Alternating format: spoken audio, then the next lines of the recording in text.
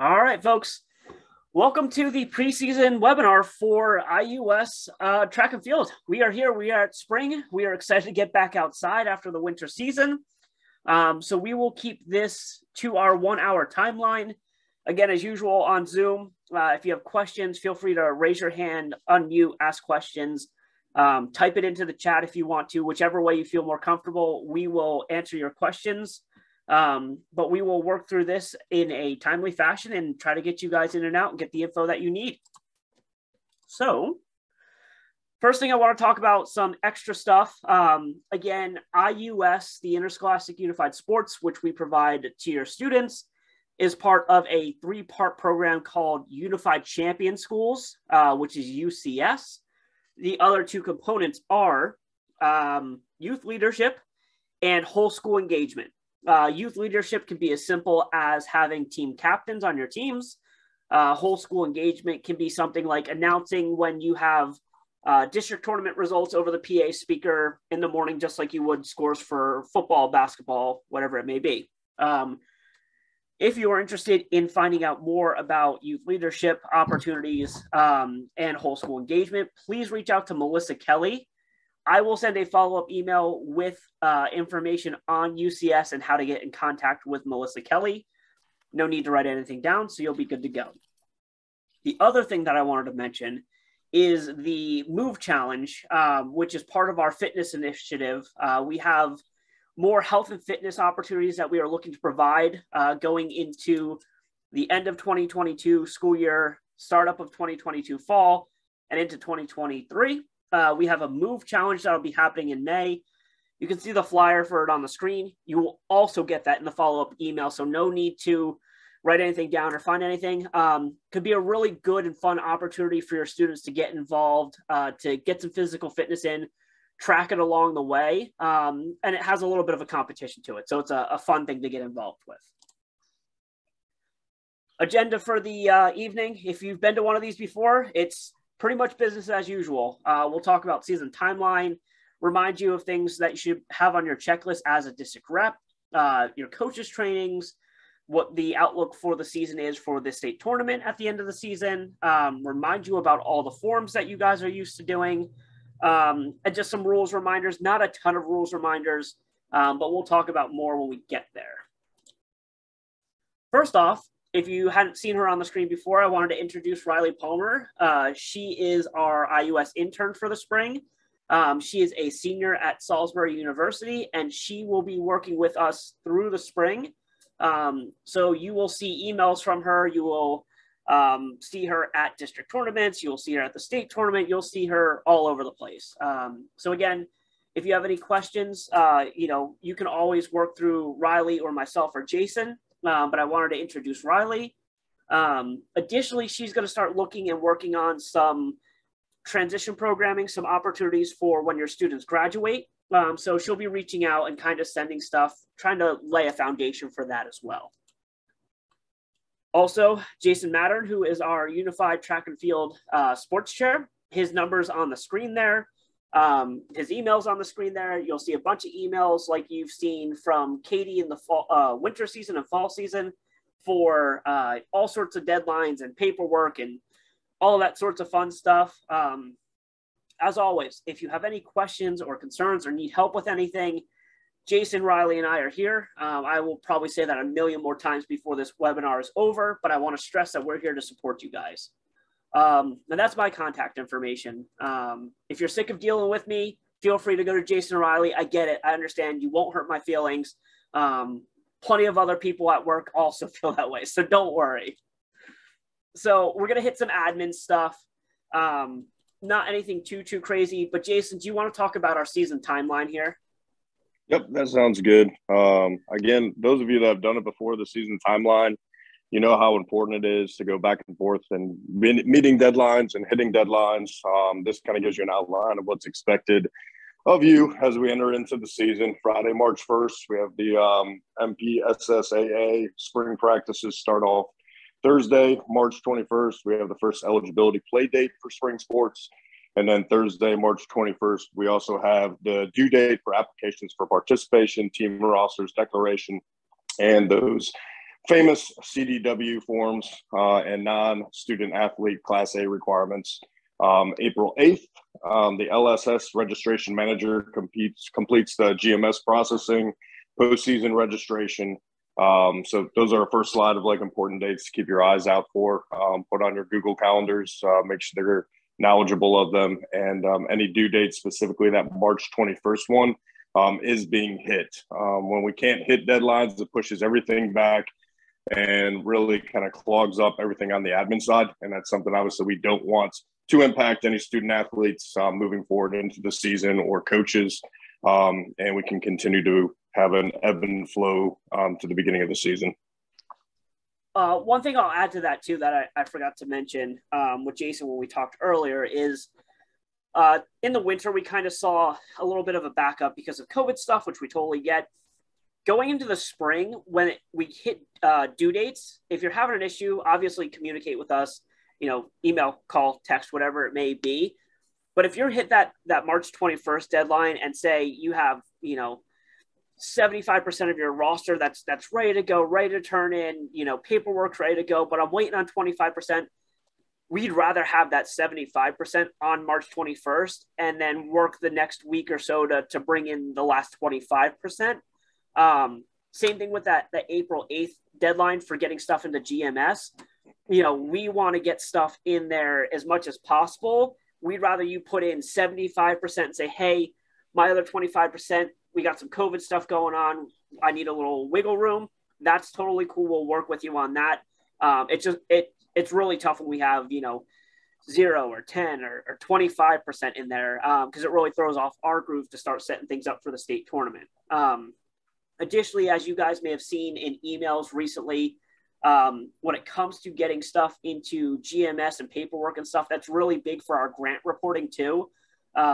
Same thing with coaches trainings and stuff like that. Having that information available, by these due dates really sets us up to be able to report that accurately, which then does a better job of us securing funding to help you guys support your programs and grow all of our programs as well. So again, there's basic SOMD things that hitting deadlines helps, but it also helps on a grander scheme of funding as well.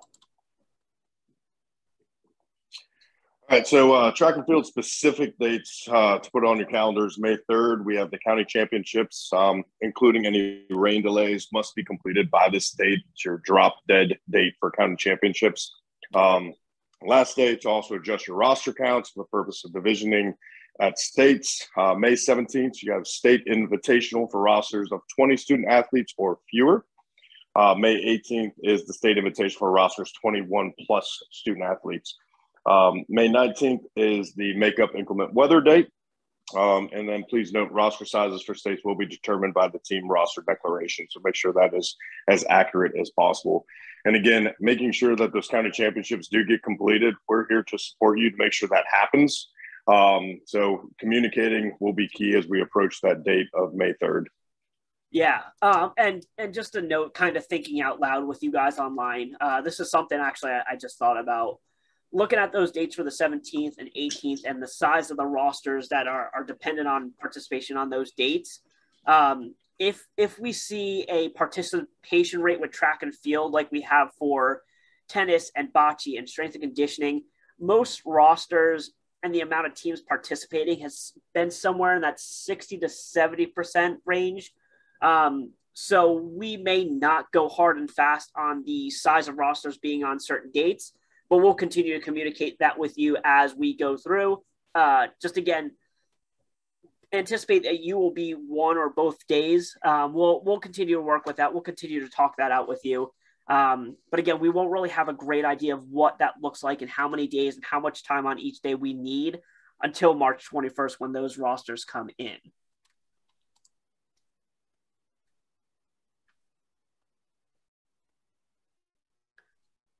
Jason, do you want to mention the preseason? Yep. Or the pre-competition? Yep. Yes. Thursday, May 5th, 6:30 is the Track and Field State Invitational pre-competition webinar. You can register for that. The link is within the PowerPoint. I know Zach will send this out to you, so you'll be able to click the link, register. Tuesday, May 17th, and Wednesday, the 18th, Track and Field State Invitationals will be held at PG Sports Learning Complex. So, Terry, I know you're happy about that. It's right in your backyard. So, May 17th and 18th. And I'll be down there. Probably Jason will be down there. Maybe Riley will be down there on the 16th setting up. 16th is our setup date. So we'll have people boots on the ground at the facility on the 16th if something comes up that you need us on the 16th. Coaches training stuff. Again, mentioned this a little bit in an email prior when it came to supporting you guys for your coaches trainings and for, us being able to report coaches trainings as part of our grant funding. So again, we always kind of offer and talk to you guys about 3 different opportunities when it comes to how you can hold your coaches trainings.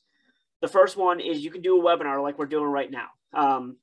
You can do a live webinar where, you get on with your coaches, talk through some things, talk about rules, questions about rules, talk about your county championships, when they're going to hold them, so on and so forth. You can do it that way, perfectly fine. The other is kind of the in-person version of that, get together, talk about what's going to happen in your district, talk about the due dates that they need to hit, so on and so forth. The third option is just building off of the second option, which just includes a sport-specific training piece to it where, myself or somebody from our track and field team comes in and we talk to your coaches about, coaching track and field or the rules or whatever you may need. Barb has actually done a great job. She already has her set up for the 21st. I will be out there. We'll be talking about some track and field stuff when it comes to running meets, participating in meets, and coaching her athletes and the county's athletes in better ways. So again, you can see on the board, we already got some things filled in our tic-tac-toe, our Hollywood squares here. That might be a little bit of an old reference for Riley. Unfortunately, I'll fill you in on what Hollywood squares is if you don't know, Riley.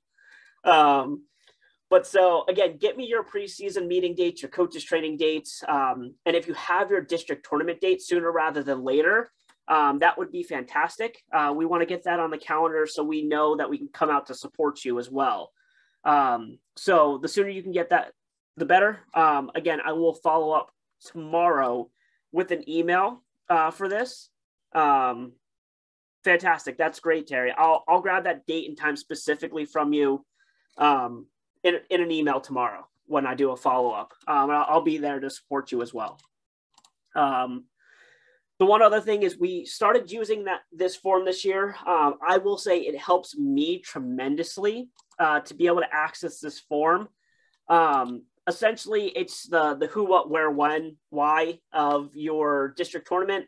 It gives me some extra details to know how I can support you better. It gives me, more specific locations. It gives me start times. It gives me all sorts of things to really help you. And if you request different resources, whether that be equipment, management personnel, volunteers, whatever it may be, I have all the details that I can share that and make those things a reality for you. So please, again, this will come out with the email tomorrow for your district tournaments. Please fill this out and send it in. It really helps me keep track of things and helps us share info. Sometimes our CEO, Jim Schmutz, likes to come out to different things so he can just look at this and know the info and join us as well. Some additional coaches training, just things that you might want to access and check as resources. SOI, which is Special Olympics International, has coaches guides for every sport that Special Olympics offers. The track and field coaches guide, I think, is roughly 9,000 pages long at this point, but that's because it covers everything under the sun. It has nice little 30 to 40 second training videos for your coaches. It's just a really good resource. So check that out when you get the chance. Additionally, in our Tuesday night bocce meeting, we talked about that we are going to record a little bit of a rules video because there were some rule questions and concerns that came out of indoor bocce, and we want to address them for outdoor bocce. So we also wanted to put on the table the possibility that if you would like a track and field video recorded on some rules or how to do handoffs, or one thing we'll talk about later is, how do the exchange zones work? How do I even set up exchange zones? That's something that we're totally willing to do, but we really need your feedback on what you need to make it a good video. we can assume and make guesses, but that's not going to suit your needs and fit what you guys need to really accomplish and get the information that you want to get to your coaches in a video format. I will send you the link for the guide. Additionally, when I send the slide deck for the PowerPoint, Terry, it'll be in here as well that you can click right on it and go to it. Additionally, it is going to be on our Track and Field IUS website as well. That will be up and live tomorrow. I've been a little bit slow on that, so I apologize. But all these resources will be on there as well. So you're going to get a super mega email tomorrow, I promise. And it's probably an email that's worth flagging for the whole season.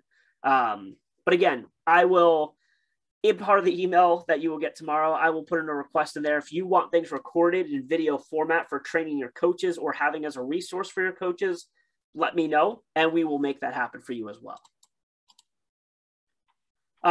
Last kind of question for GMS training is, I know some districts prepare their district championship and meets in GMS. If anyone needs assistance with learning GMS to do that, we'll get you trained, Terry, don't worry. We'll get you set up and trained to do it in GMS. With that said, the last kind of bullet point there, you don't have to run your track meets in GMS. It's great. It's helpful. We definitely like to run all of our events in there. Doesn't mean that's what works for you, and you don't have to do it. But if you'd like to learn how to do it or you want a refresher on it, please let me know, and we'll get you set up with a training. I'll come to you and sit down and we can do it.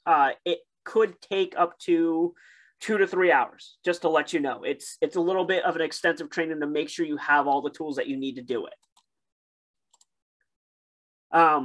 Again, reminder for rosters, it's not so much a track and field thing that we run into. It's more a bocce tennis kind of thing.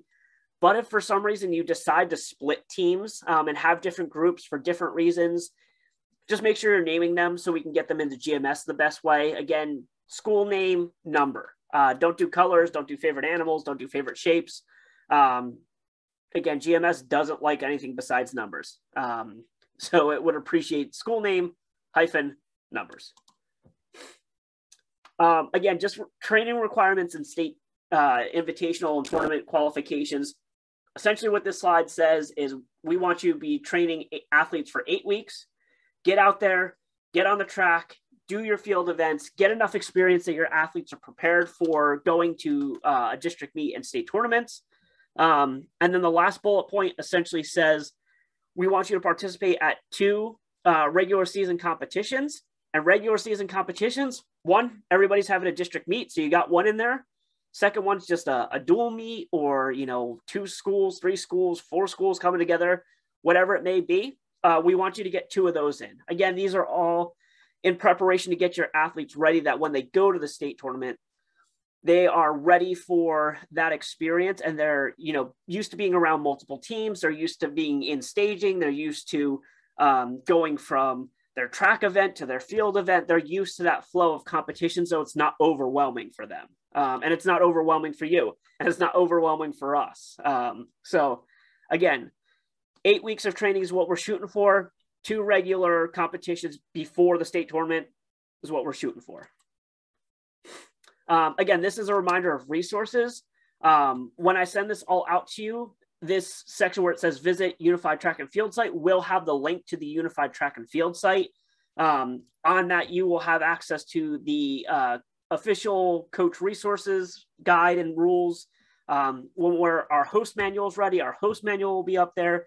It'll have links to, again, we use NFHS track and field rules for IUS Unified, but it'll have all the other rule sets in case you're interested in reading rule books. Maybe that's what you do in your spare time. I'm not going to judge you on how you spend your spare time if you read rule books, but coaches training tools, everything.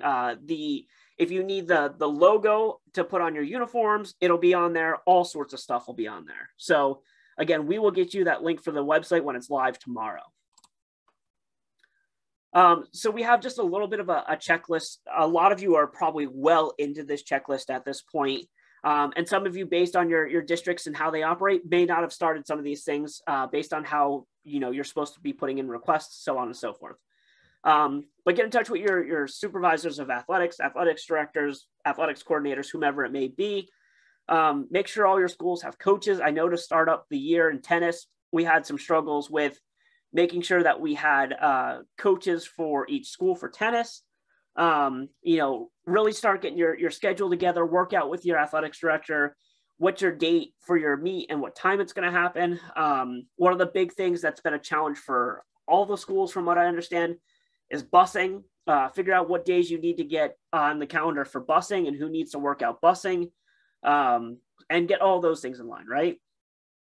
As part of that, if you have coaching vacancies, make sure they're advertised so we can get coaches in there. And then if you happen to have any new coaches that are joining us, please send me and Jason the contact info.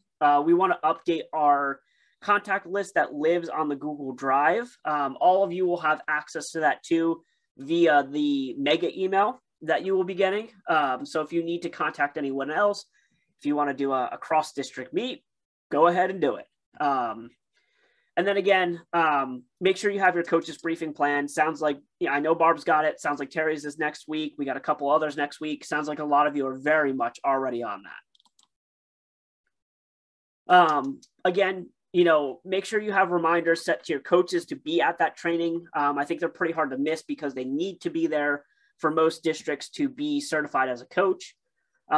If we do an in-person training, I may bring some physical resources. It doesn't hurt for you to bring physical resources. I don't know if athletic directors have done this, but NFHS does have a 2022 track and field rule set that is available for purchase on their website, like the rule sets usually are. Unfortunately, the digital PDF version is not ready yet, but the physical copy is. I'll be picking up a copy of that myself. So if that's something that you're looking to get as well, it's up and ready to go. And then make sure your LSS managers are ready for GMS input and stuff too. Again, we really want to rock and roll when it comes to getting ready to put stuff in for GMS and hitting those deadlines. If they need help or they need a refresher on how to do data entry, if you need help with that because you tend to help with that, let me know. We'll set up a training. We'll do a Zoom thing. I'll come out again. I'm more than happy to sit down and help you guys with whatever you need to be prepared for your season. Recruitment. If you would like recruitment flyers, they still exist. Send me an email, follow up to the mega email tomorrow. There may be a stack in the office already. So if somebody hops right on it and reaches out, I may be able to deliver you a recruitment flyer stack ASAP. If not, we will have them printed and shipped to you. And again, usual flyer, we have that section at the bottom. You can fill in your own information. And we have the two options of the poster size and then the legal paper size. And then we also, if you want a regular 11 by 8.5, we can make that happen as well. That's totally up to you. But if you want recruitment flyers, please reach out to me. Additionally, with recruitment, I put this slide in for the bocce webinar as well. Coming through this year, it's been a very different year. I think all school years going forward may be very different. I think we're probably looking at a new normal of what things will look like. And I think that was a really good bug that was put into my head by Michelle Hill, actually, in Frederick. So again, if there are other things that you need to recruit, and I know there are some parents that are still iffy about letting their kids participate in athletics with things going on. If there are other means of resources to recruit that you need and or want, email me, reach out, let me know. If you have a good idea that might work for you, there might be 4, 5, 6, 12 other counties that it may work for as well. So don't be afraid to throw out ideas. There obviously at times are budget restraints for you and I, but we will do our best to make it happen, especially if it's an idea that you think will get more students involved.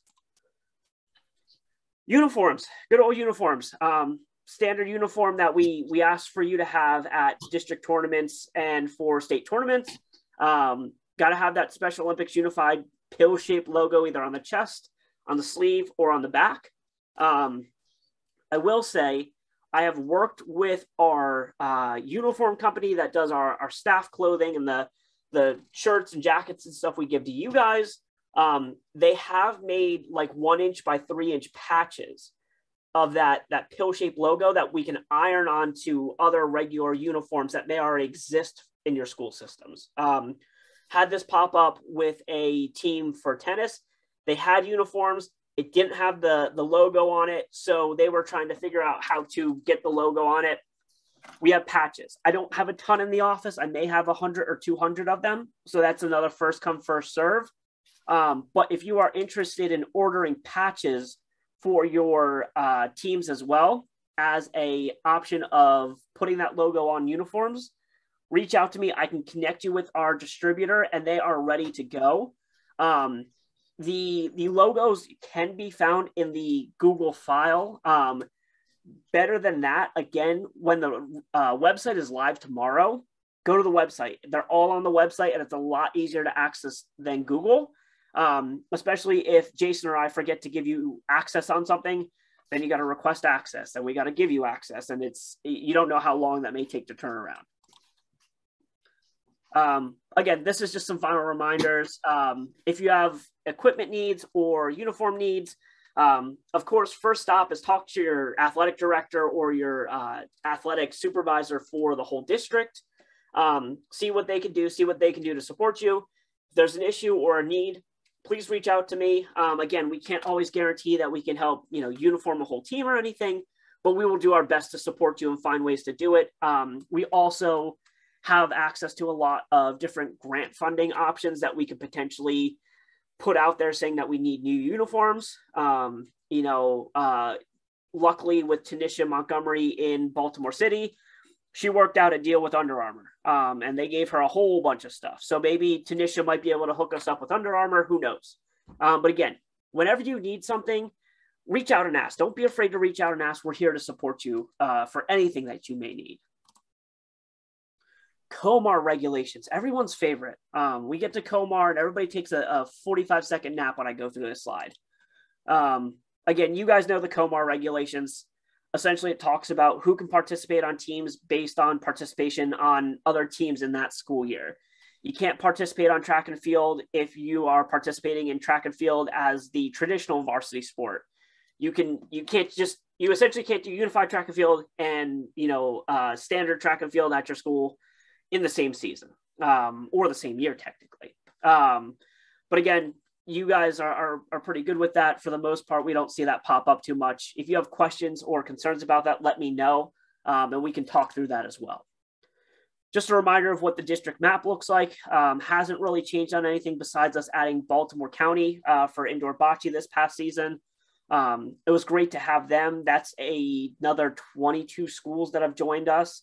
So I'm really excited for them to come back for indoor bocce next year. And we're going to have hopefully 20 more teams coming back and playing with us.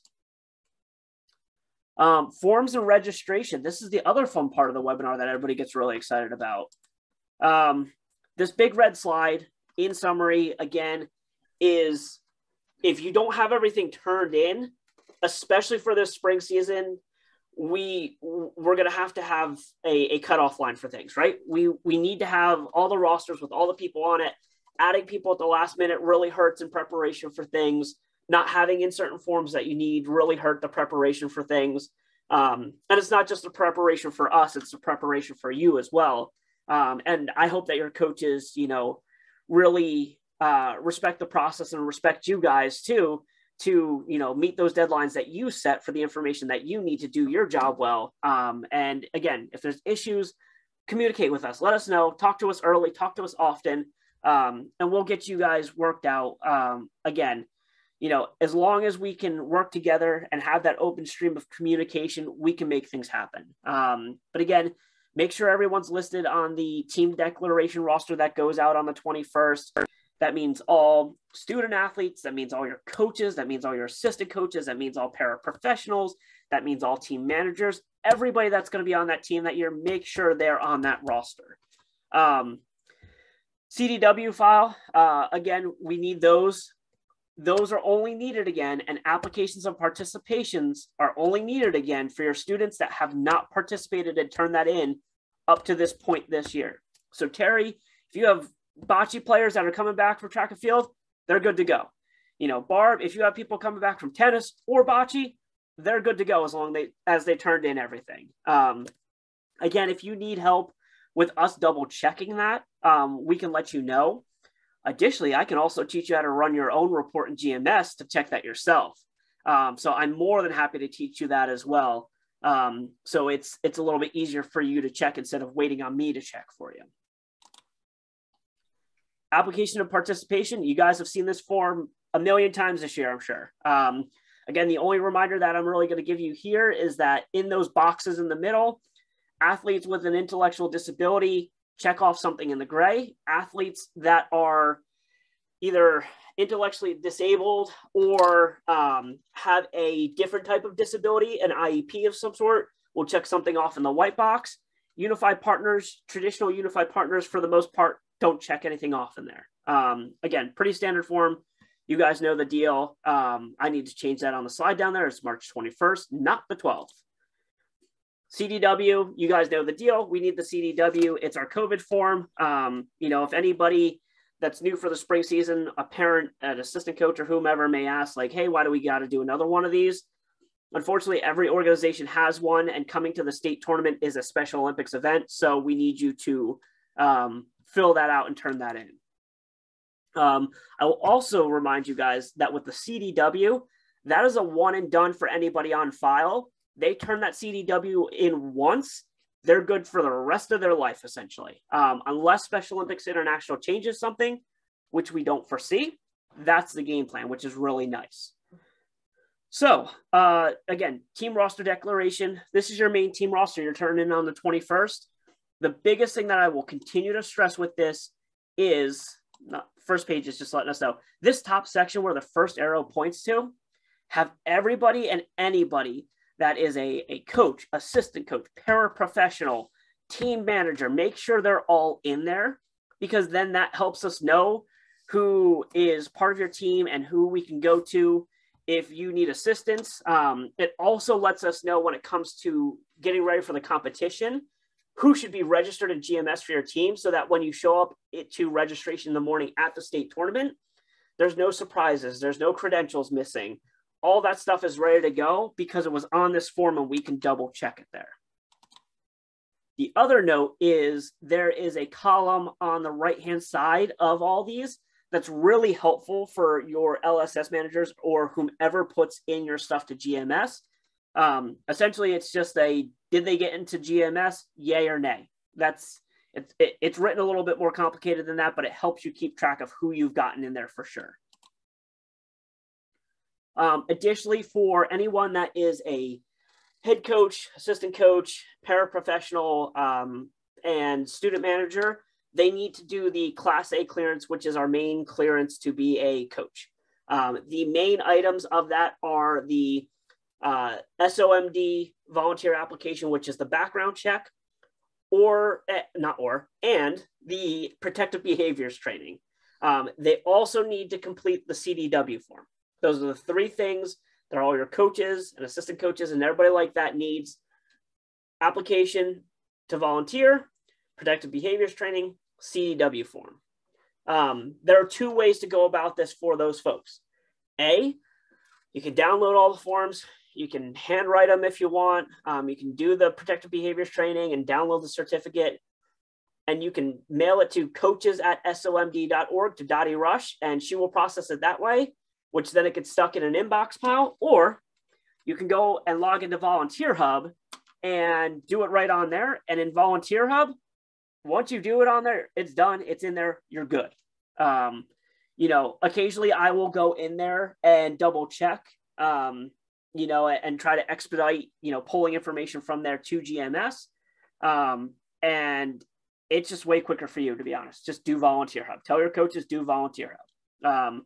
I will send a link as well in the email tomorrow, so you can just share that link to go to Volunteer Hub and register. So it should be nice and easy.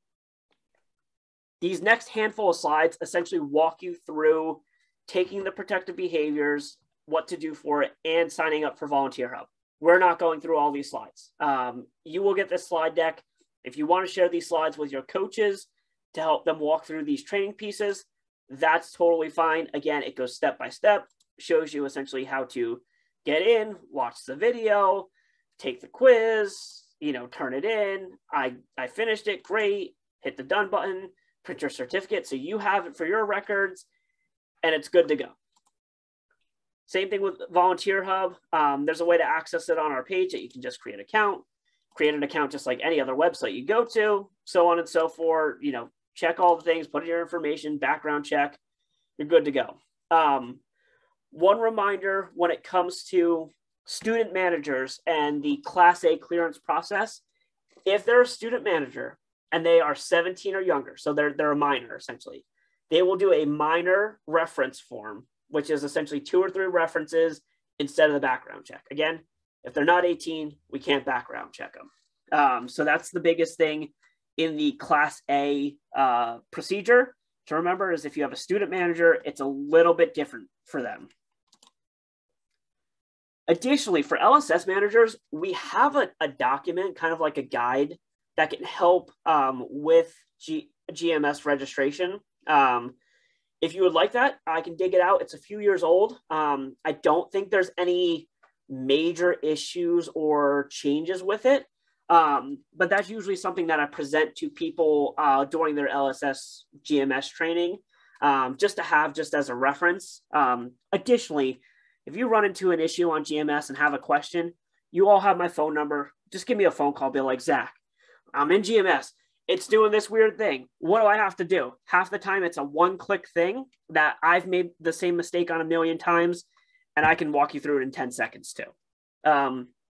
Again, this is talking about the non-student athlete registration. Again, just make sure that you get all of your people into your roster. Make sure you get them all into GMS. And then when it comes to showing up at the tournament, you guys are all going to be set. Everybody's going to have their credentials. Everybody's going to be accounted for lunch, and we'll be good to go. Same thing, talking about non-student athletes. This is just for your coaches and team managers and assistant coaches. Same thing. Again, little blurb about LSS manager responsibilities. Again, they are a key focal point to making everything happen. If they don't get stuff into GMS, and then when I go to start prepping stuff for the event in GMS, that means I have to go in and add all your people and create people that haven't been created yet because they're new for the season. So if you guys with your LSS managers can get ahead of that and have that all in GMS, when I move things over from the training area that you put things in a GMS to the competition, everything moves a lot faster. I can division things a lot faster. I can get you divisions faster. I can run reports faster for you. And everything's a lot more accurate too, because you know your people better than I do. This is essentially another shout out page to that, the shout out to the website that's going to be up and running. You can click on this link when it's up and running. And again, it will be live when you get the mega email tomorrow. So here's some of the main track and field stuff. Not a whole lot that we're going to go and dive into here. Nothing has really changed as far as I have seen when it comes to the track and field rules. But roster proportionality. For track and field, it's not as definitive as bocce tends to be. Again, 2 athletes, 2 unified partners. You can have a team of 6, you can have a team of 8. Bocce's pretty cut and dry.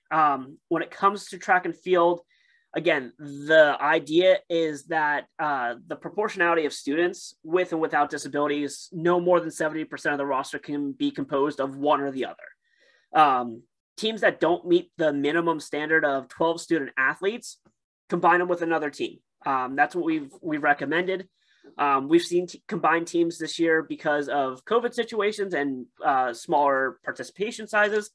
It's worked out really well. It's actually been really nice. And I think some of the schools have built some really nice camaraderie together, working together when they're usually used to competing against one another. But again, this is just a reminder on the roster setup, essentially. There are cases where there's a 70% rule where, crazy year, we have a ton of unified partners. We can't get athletes. Our school just doesn't have athletes. Our parents won't let, athletes with intellectual disabilities participate. Or it's the other way around. You have a ton of athletes that are ready to participate, can't get unified partners for some reason. If that's the case, please reach out to me. This slide essentially says, if that's the case, and you ask for a waiver essentially on that 70% rule, we're just going to run it by the rest of the district reps. We want it to be fair and equitable for everybody. And all the district reps understand. A lot of you guys are in the same boat. But again, we want to make sure with the rest of the district reps, which we essentially call our Unified Track and Field Sports Advisory Committee, that's okay, that we grant that waiver to a district that the other districts aren't taking advantage of. That's all that says, essentially. So just a reminder of how the points and scoring works for track and field, at least at the state invitational. The essentially first place gets awarded 5 points for each event. Second place gets 3. Third place gets 1 point. So again, 25-meter run, gets, first, second, third place. You come in third place, you get 1 point for that event. And again, we compile all your points together, figure out who the team winners are, award accordingly. Again, the way we do the divisions, there is a weighting to what the number of scoring opportunities are in a given division for teams. So a very easy way to do it, because strength and conditioning is a little bit easier to explain. Essentially, if there's a team with 14 scoring opportunities and a team with 10 scoring opportunities, 1 point for the scoring opportunity of the team of 10 is 1.4 as compared to that team of 14. That is 1 point for 1 point. If you are really interested in finding out how the point system works and the crazy Excel spreadsheet that we use to calculate them, I'm more than happy to sit down and show you that, because that is pure chaos in my mind. I joke all the time that, they don't pay me to do math, and then they put an Excel spreadsheet like that in front of my face. So if you want to learn about it, I will teach you about it. No problem. Meet management. This slide essentially says, when you guys run your county championships, we want them to essentially just be mini state tournaments. Try to run them as close to the state tournament as you can. Ask for what assistance you need. We'll support you however we can. We really want you to take the lead and the charge on running them and developing a team to help you run them. But when you need help, ask for help. We're more than happy to help. The exchange zone. This is probably, it's not even really a new thing. It's probably just the newest thing that people get hung up on. For relays, essentially every relay race has an exchange zone now. Depending on the length of the relay race depends on how long it is. So anything that's a 4x1 or 4x2 essentially gets a exchange zone that's 30 meters long. Anything that is bigger than a 4x2, 4x4, 4x8, 4 by a million gets a 20-meter exchange zone. Exchange zones also depend on the type of start that we do. Essentially the layout for it will be a little bit different for waterfall starts or staggered starts on the turn. The one thing that if we do a coaches training and I come out and talk about, coaching athletes and stuff, the one thing is the exchanges at the first exchange point, second exchange point, third exchange point can get a little confusing when you're talking about a race like the 4x4, where they're running that whole lap around the track. And so essentially we will start with a staggered start from my recollection of how I've done it in the past. But as they get going, they don't have to stay in their lane. And then when they have to come back to it, hand off, it can get messy. So I can help you guys develop a coaching technique to kind of sort that out with your athletes if that's something you want to do. But we will use exchange zones. They have been really beneficial when we ran our track and field state tournament for community programming last summer at summer games. They worked out really well. Again, we just got to make sure everyone's on the same page for them. All right. I will tell you, this is our last main slide here. Essentially what this main slide just says is that Jason will reach out once a week, kind of just check in with how it's going. And essentially I'll leave it up to you and Jason to figure out what works best for you. Some people are good with just texting. Some people want to do a call. Some people want to do a Zoom session. Some people want to meet face-to-face. whatever you and Jason work out that you want to do, just make sure you're communicating. Even if Jason reaches out and you don't need anything, please respond back and just say, hey, Jason, right now we're good. I appreciate you reaching out, just so we know that you're good and everything's okay. And again, don't be afraid to ask for things. If you need help with stuff, if you want us to come out and help you do trainings and stuff like that, we're more than happy to do that kind of stuff. Just again, keep communicating with us and we will take care of you guys as best we can. With that said, we are at the end. I tried to plow through that as quick as I can.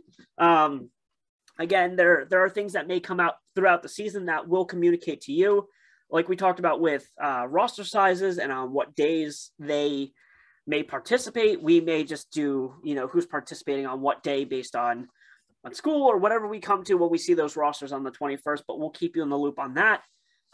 You'll be getting that mega email from me after this. And then any questions that you have, feel free to reach out. Again, you all have my phone number. You all have my email. You all have Jason's phone number, his email, and you have Riley's contact too. So if you can't get a hold of someone, I don't know what happened to all three of us. We must have fallen off the face of the earth at that point. Can you, yeah. Jason's number? I know you showed it Yes. in the beginning, but please. I will scroll back up to that and reshare. Jason's number on his slide is current slide.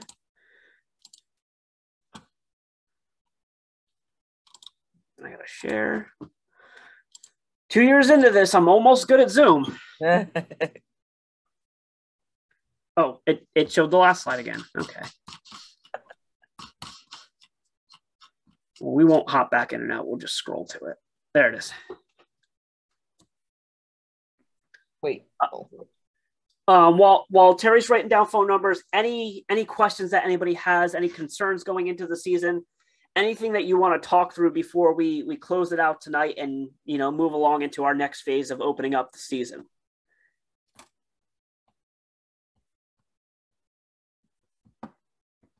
Silence is sometimes a good thing. Sometimes it's a bad thing. Either everyone's good or everyone's confused. Never know which end of the spectrum we're on here. I'm getting his email too, so don't change it. Yeah, you're good, Terry. All right. Again, if you have a question that pops up, text me, email me, call me, whatever it may be. I think I'm pretty good at responding to things, unless I'm at another tournament, in meetings, whatever it may be. But I try to get back to you guys as quick as I can because I know your questions could be for later that day for practices as well. With that said, I am going to close this out. I'm going to thank you guys for being on here. I'm going to thank you for everything you've done up to this point this season. I'm going to thank you for everything I know that's going to come down the pipelines and that you're going to do for the spring season. And again, I can't thank you guys all enough. Without you guys as district reps holding things down in all your districts, which are all different, that all have different needs that we totally recognize and want to support. Without you guys, this don't happen. And again, if for some reason I'm not at your coaches training and I don't get a chance to thank your coaches, please thank your coaches for us too. Without them, none of this happens and your athletes don't get the experience that we want to provide for them. So thank you guys again so much. Thank you for coming on tonight. If you have any questions, reach out. We're here to support you. You'll get that nice mega email tomorrow. And in the meantime, enjoy the rest of your Thursday night and hopefully have a nice weekend if